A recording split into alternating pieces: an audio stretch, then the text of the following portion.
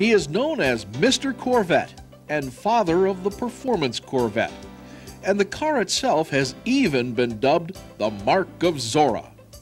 Zora Arkus-Duntov wasn't directly involved with the legendary Corvette until 1956, 3 years after it was introduced. But he saw the car when it was shown to the public for the first time at New York's Waldorf Astoria. Though he considered the car the prettiest he had ever seen, he was distressed when he raised the fiberglass hood and found a standard 6-cylinder engine and 2-speed automatic transmission. But he thought the Corvette had possibilities, and it wasn't long before he proved just that.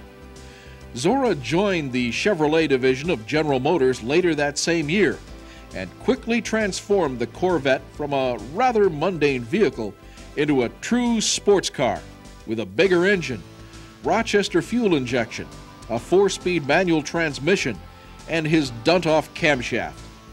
When he retired from General Motors in 1975, he had developed a machine that was voted best all-around car in the world regardless of price in polls taken by Car and Driver magazine in the years 1967 through 1971. But the Corvette wasn't Zora's only contribution to automotive history. During his early European engineering career, he designed a supercharger that appeared on numerous small cars throughout Central Europe. He designed the Arden cylinder head for the Ford flathead V8 engine. This conversion head boosted the rated horsepower of that 150 horsepower engine by 50%. Zora was also a great driver. He twice won class honors at Le Mans, set a record for the Pikes Peak climb, and broke the flying mile record at Daytona.